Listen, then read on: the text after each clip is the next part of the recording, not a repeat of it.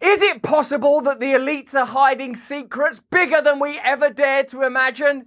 Yes!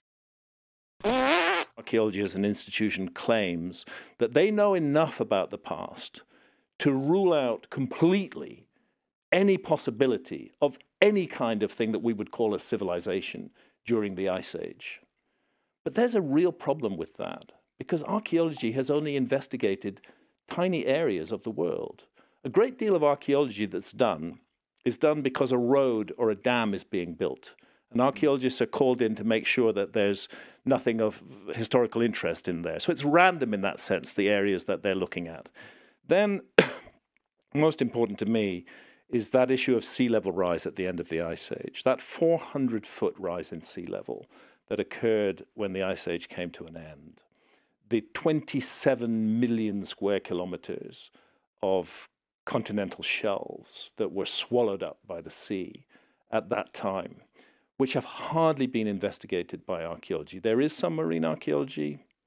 They're even beginning now, just in the last few years, to look at the continental shelves. And that's when the whole notion of Doggerland was discovered, that Britain was joined to the continent and that there were people there. Steady. But most... We did that Brexit once. Yes. And we'll do it again if we have to. Even if it takes an Ice Age. Yeah, so the main focus of marine archaeology is on shipwrecks from relatively recent history. There needs to be a much more comprehensive survey of the continental shelves before we can write off the possibility of a civilization destroyed in that cataclysm. And it's not only the continental shelves. Then you've got the 9 million square kilometers of the Sahara Desert. We know for sure that there were periods during the Ice Age when the Sahara was rich and fertile. Huge river systems ran through it. There were lakes in the Sahara.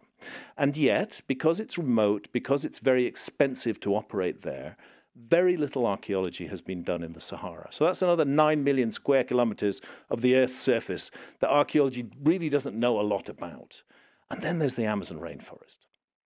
Now, it used to be about 7 million square kilometers, but these horrific clearances that have been taking place in the Amazon have brought it down to closer to 5 to 6 million square kilometers that are still untouched under canopy rainforest. This is another area where only very minimal archaeology has been done. And for archaeology to claim that it knows everything about our past while it's not investigated the continental shelves, it's not investigated the Sahara Desert, and it's not investigated the Amazon rainforest, is a terrible oversight, in my view, particularly since, I repeat, I'm not against individual archaeologists. I'm against the institution. And there are archaeologists now working with a technology called LiDAR, light imaging and detecting and ranging, which you fly a plane over the area that you want to look at, and it can look down through the canopy of the Amazon rainforest, and it can see what's underneath it. And what they're finding is evidence of enormous cities that existed in the Amazon. Oddly enough, those cities were actually spoken about by a Spanish traveler in the late 1500s. Why did they vanish? Because the Spanish brought with them smallpox. And the smallpox completely destroyed the populations of the Amazon. But at one time, it was a flourishing, highly populated area. Secondly, they were creating enormous sacred constructions, things that we would call henges today, like Avebury Henge, that deep circular trench that surrounds Avebury. In the Amazon, the LiDAR technology is finding dozens and dozens of examples of these. Enormous henges. Some of them are circular, some of them are square, some of them enclose a circle within a square. It's all very geometrical. It's most unexpected in the Amazon, and it's very, very, very old. Been detected by LiDAR. They've been physically examined in places that have been already cleared of rainforest. They definitely exist. They're definitely old.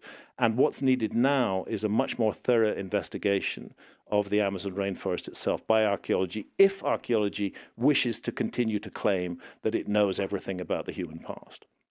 It's analogous in many ways to fields that I pay more attention to myself, where there is an assumption that where there has been no exploration or observation, nothing exists. Yeah. There's nothing there. Have you looked yet? Yeah. No. Yeah. There's Brian Cox, who's someone I actually really like. He's an atheist and stuff. Like, he said, if you can't measure it, it isn't there. And I felt like, but surely that means that we are limiting all potential realities to the realities that can be contained by sensory instruments that by their nature must be limited. Yeah, literally to weighing, measuring, and counting. Yes. Reality is confined to what we can weigh, measure, and count. That is largely the position of mainstream science in this area. This is where Rupert Sheldrake gets himself into so much trouble, because you can't weigh, measure, and count telepathy, for example.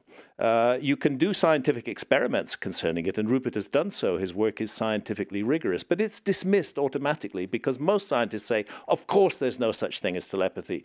The brain is the generator of all consciousness, and it's limited to our bodies, and it cannot communicate with other brains without words or language in between. It's necessarily speculative to include Carl Sagan's beautiful idea that everything ever said is still reverberating limitlessly in space, that TV broadcasts in the 1940s emanate still there amidst the limitless. And if you can accept that vibration operates in that way and there is a vibrational quality to consciousness, the idea that consciousness could be intercommunicative, speculatively at least, that seems plausible. But within this idea that only that which can be measured can be real is the ridiculous assumption that by some extraordinary coincidence we have been endowed with all potential instruments for discerning all potential realities, when even most basic mainstream cosmology includes the idea of infinity and eternity. Wouldn't it be an extraordinary coincidence that on one hand you accept the infinite,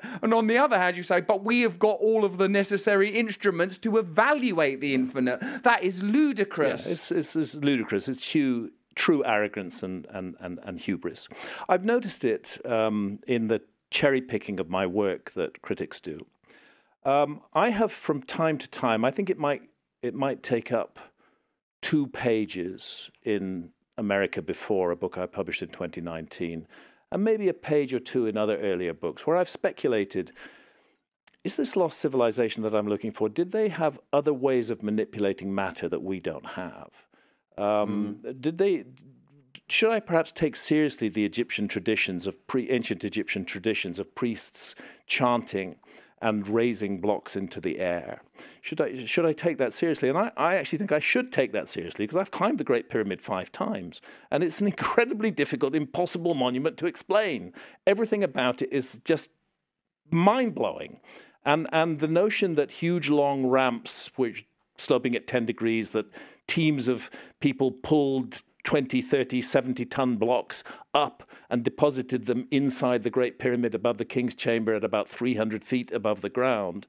I think that the conventional method of explaining that is very limited, and I think we should be open to the possibility that we are not the masters of everything that human beings can do, and that it is possible that people did things in a different way in the past, that telekinesis may have been a real power. Now, the point I want to make is that in my work, that is a tiny fraction of 1% of what I write, and I label it from the beginning as speculation. But when archaeologists critique my work, that's what they focus on. Hancock believes in telepathy and telekinesis. He's obviously a lunatic. Once again, we're dealing with propaganda, and once again, we're dealing with a fixed paradigm about what reality is.